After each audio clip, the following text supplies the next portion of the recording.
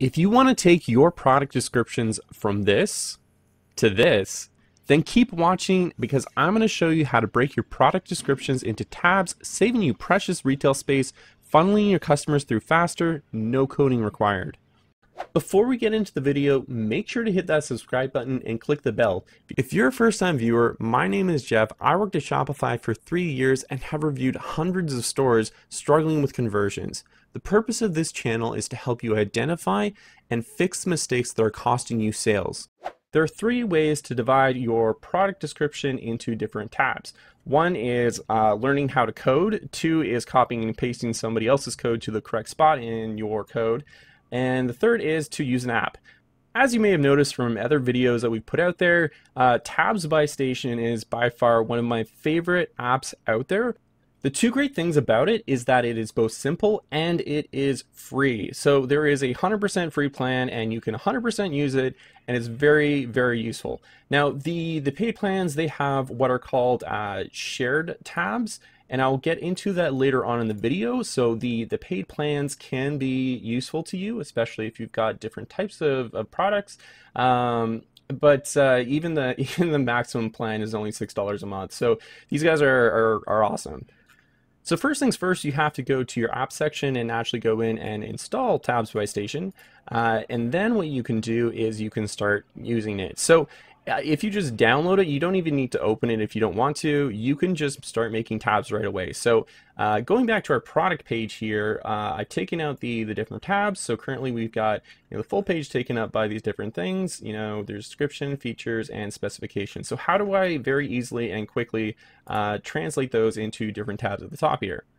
It's actually not that bad. So I've gone to the the back end of our product here, and what you would like to do if you want to create a new tab is simply highlight whatever you want to be a new tab, go to formatting up here, and by default it uses heading 4. So if I set that as heading 4, then now that is a new tab and it is titled as you type it in here.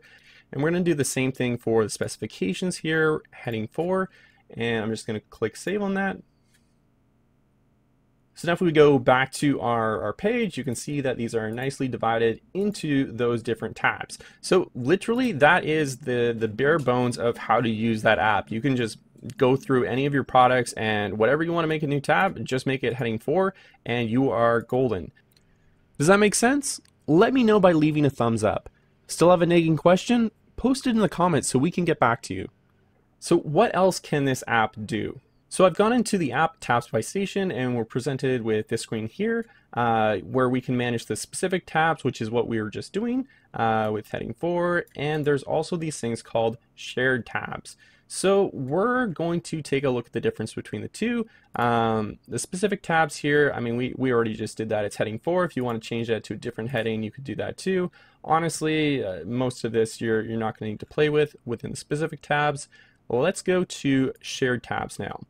So shared tabs are something that you want to be consistent throughout your store, whether that's your entire store, specific collections, or products, tagged with something specific. It allows you to have those same tabs across that entire grouping of products so that you don't have to do each one individually. So let's go ahead and click Create Shared Tab. So I'm going to actually title this as Sizing Chart. Afterwards, it's going to ask you what type of tab you want. So it's going to be page, legal, app integration, or you could just do straight up, coding. I'm going to leave this as text. And what I've done is I found this sizing chart and I'm going to just copy this image, go back into the back end of my store, paste that in there and make sure it's visible. Yes, the label that I'm going to give this is sizing chart. This won't be visible, but it's useful for me. I'm gonna choose for all languages, fine. Position. So this is good to know. I'm going to set this as position very high because if there's let's say that there's already 2 tabs in there. If I put this in the second position, it's going to put the first individual tab I put in. Then it's going to put this, repeated tab, and then it's going to put the other tab. So I want to make sure that this is pretty high because I want this to be the last tab with whatever products this is associated with. The next options I have here are either all products or some products.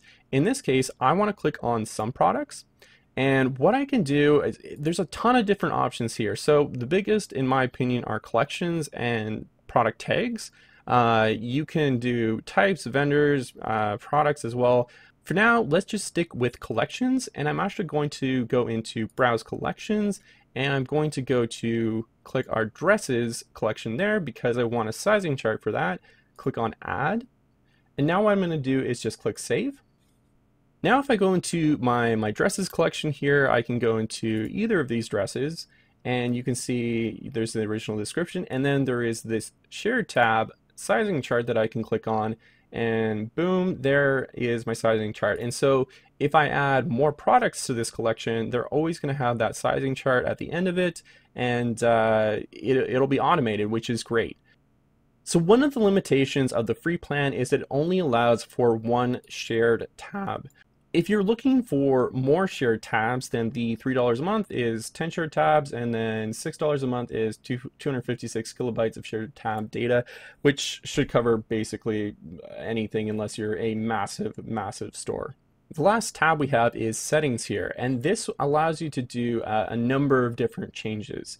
We're going to go through all of these. Some of these you don't really need to touch. So for example, in general here, I mean, you can try and change them if you want to, but honestly, it's just fine the way that it is. Themes, this is if you want to like mass enable or disable this app for your theme. So I can go, disable, and my current theme will no longer have tabs by station enabled on it. If I go to content here, this is information that you can put at the bottom just below your tabs, which will show up with whatever tab that you're selected. So for example, what I've typed in here, note that this entire store is for show, you will not receive any products. Maybe I want to put that in bold, and then I'm going to click on save. Now if I go to one of my products and click on it here, you can see that we have this text here, note this entire store, etc., etc. And even if I click on different tabs, it is still always going to be there. Same thing with our other product, you're always going to have this just underneath it. So that is a useful feature that you can utilize. Next thing we're going to look into is styles, and this is very, very useful. So there are preset styles for your tabs that can look amazing. So, you could turn them into, pills, for example. You could, there's all sorts of different options here. It's basically, a preset for that. If you want to do it yourself in terms of customizing it even further, you can do anything, whether that's, text, you can change the text color, spacing, borders, background. So if you want to change what, color this is, or for example, let's say I hover over it and it turns red or something like that, you can do all of these different changes, and it's great because it allows you a lot of customization on that. So there you go. That's pretty much everything you need to know about tabs by station. These guys are great. It's a completely free app and it's very easy to use. I hope that helps. Catch you next time. If you're a dropshipper with high traffic and no sales, we have a free 5-step guide that will help you develop a profitable ad strategy, learn how to generate free traffic, and help you find winning products that people can't wait to buy. Transform your Shopify store into a professional, trustworthy store that customers can't wait to shop at. Check out the description box below for more information. If you liked this video, make sure to check out our related video here. If this video helped you, make sure to give it a thumbs up. If you have any questions, leave us a comment and we will get back to you. Make sure to hit that subscribe button and turn notifications on, as we have lots of great videos planned that you won't want to miss.